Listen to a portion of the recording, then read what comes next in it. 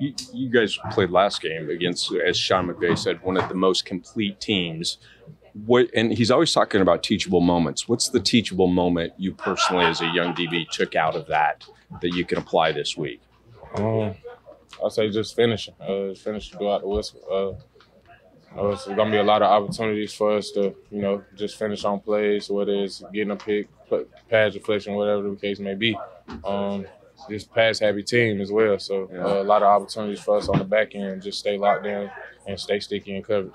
DK, can you expand on that? Because especially when you look at such a tight game going back and forth, and Sean has always said, don't let a team beat you twice. But you're watching film on Monday. You're reliving it. Right. How do you go from reliving it to getting it out of the brain?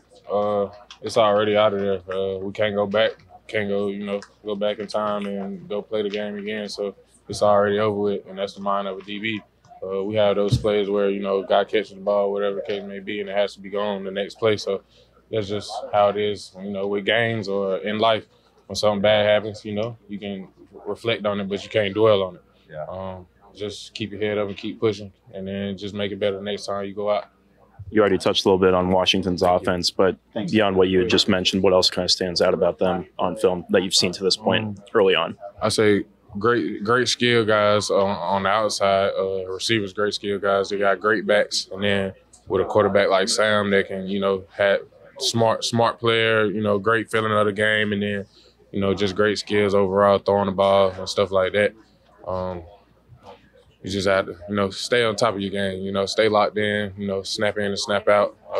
If you mess up, you can't reflect on that play. You got to tap back in and then, get it on the next play. But they're, pass-happy team, as you see in, like, the stats and numbers and stuff like that.